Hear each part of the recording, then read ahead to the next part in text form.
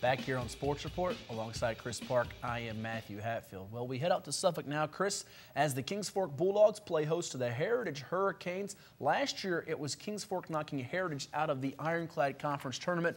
No regional berth on the line just yet between these two teams contending for first place in the regular season title, but again, importance because the #1 seed is at stake. Yeah, of course, having bragging rights as well, and for Kings Fork, no stranger to postseason play. They want to get a nice tune-up in before February turns into March, and early on, the Bulldogs at home will look to the half-court offense, and a nice defense by the Hurricanes as a block shot leads to the transition the other way. That's the reigning Ironclad Conference Player of the Year, Romello Anderson, going coast to coast, and you see he might repeat as Player of the Year. This Hurricanes team playing better half-court defense, as you see Anderson driving again. They were 3-7 to start the year. Now they are looking at an 11-8 record going into this matchup. Yeah, finding their stride at just the right time as Anderson again scores the 2 and the harm as he'll go to the free throw line, and going to the second quarter, it's an early 3-point advantage for the visiting Hurricanes. Kings Fork won the first meeting by 4 in Newport News, and in order to win again, they know the 3-point shots have to be falling. That time it's Thais Presley with the swish.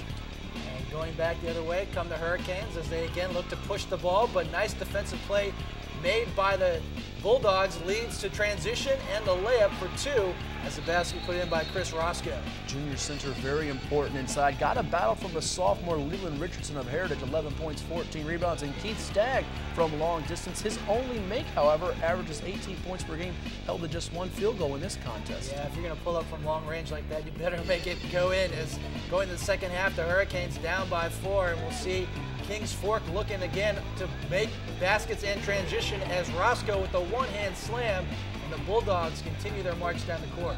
Bulldogs down 11 would actually go up by a point in the third quarter, but the freshman guard, Michael Cunningham, he's got a nice future ahead of him with a driving hoop to put Heritage back up a point.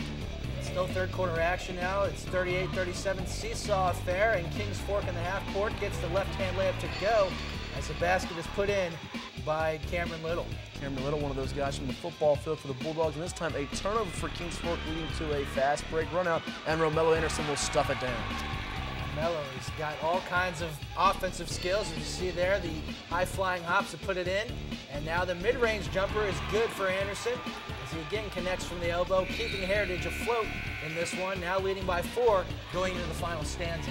Mello would close out the third quarter with the last 4 points and had 12 of his 23 in the final 9 minutes. The hot hand indeed, and this time going off the window for the deuce. Now we see a nice drive by Heritage, and the shot is up and good for Marcus Van Hook, a star in the football field, getting it done on the hard court. And now the Kings Fork defense is going to come up with a much-needed play as a steal in the press is going to lead to a missed opportunity, though, and Heritage is able to hang on to it. Strong rebound by Richardson, leading to a run-out and layup for Justice Fauntleroy as Heritage showing its poise on the road down the stretch to come out with a 9-point victory. Yeah, huge victory for the Hurricanes in this one as they win 62-53. Romello Anderson, a game-high 23 points, 9 of 15 from the field. Leland Richardson, 11 points and 14 boards, a double-double for the Hurricane there. And Chris Roscoe with a team-high 14 points to lead the Bulldogs.